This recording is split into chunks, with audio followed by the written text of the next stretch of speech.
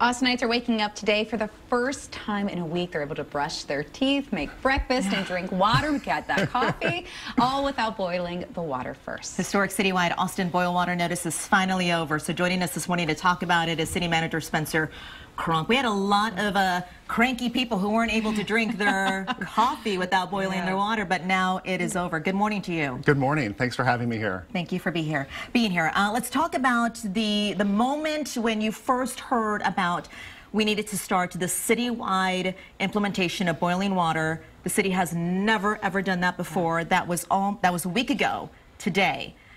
The notice went out at 2 a.m. When did you hear about it? And should you have told people earlier?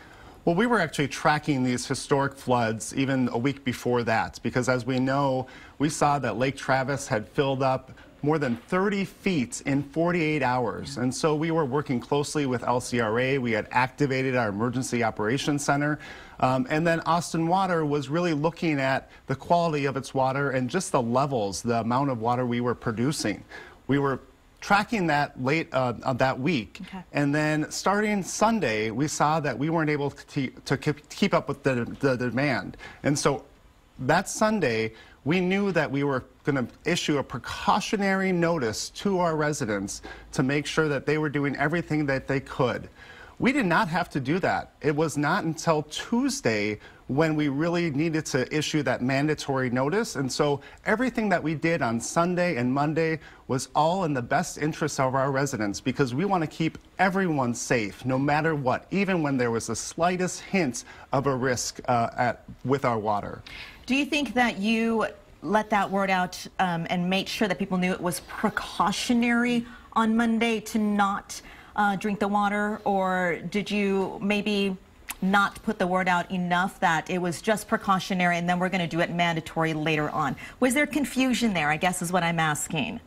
From a public safety standpoint, I don't think there should be any confusion. We want to make sure that people are doing what they need to do to keep safe. And as public officials, we want to do everything that we can to ensure that safety. So even though it was technically only precautionary, something that we wanted to do, we weren't required to do it by the state, but it was really in the best interest of our public. And as a result, we never saw any illnesses. We didn't see any positive tests for bacteria, harmful bacteria, and so we were very fortunate that we were able to weather this without any incidents. And as you said, this was a historic flooding event. You know, God forbid, but if we do see something like this happen again, what are some changes you would like to see in place when we have flooding that could affect Austin's drinking water? Well, certainly climate change is really impacting how all cities and all municipalities are looking at how to ensure that they're keeping their community safe. And so whether it's looking at how we can upgrade our facilities, how we can look at new technology to increase our capacity, how we can even communicate with our residents about better managing their water use. All these are important things that we'll be examining over the next coming weeks and months ahead. You said you were looking at this a week before, you know, during that week when we saw significant flooding. But we also saw thousands and thousands of people who were coming into Austin for the F1 races. Did that put a strain on it, and did that influence your decision whatsoever? Not at all. Not at all. These are things that we want to keep everything in the best interest of the public. This is something that our water utility had never seen in its history. And so this was very historic. The levels of turbidity, or the murkiness of that water, was 100 times more than we had ever seen before. So again, this was really unprecedented. All right, so another thing we've been watching here in our community for about a year now, the Austin Police Department has been working without a contract. Where do we stand with negotiations? You know, we spent the summer really working with both the APA, the Austin Police Association, with our Office of the Police Monitor, with the police department and the community to look at oversight. That was a really important conversation to be having as a community.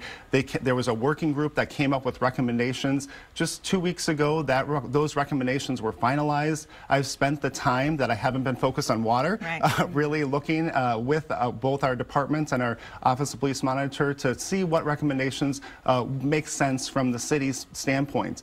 I've been now talking to our council members, and we're anxious to get back to the table, hopefully this week.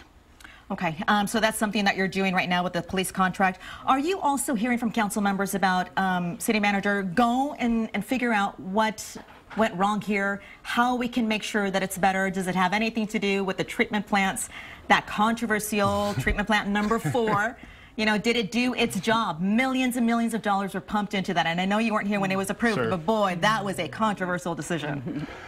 With any incident, when we activate our emergency operations, with any flood, we always do an after-action report. And so that it will be significant because we will be looking at lessons learned, what can we be doing differently and better. And so I'm in constant communication with our council members to ensure that they have answers to all the questions that they may ask. Okay, one more question. That video that we saw council members drinking the water. Did you drink the water? Of course. I was drinking it the whole press conference. I got to ask you. You do. Well, you definitely earned your sleep. I know that you've had lots of sleep this night, so thank you so much for joining us this morning. It's great to be here. All right.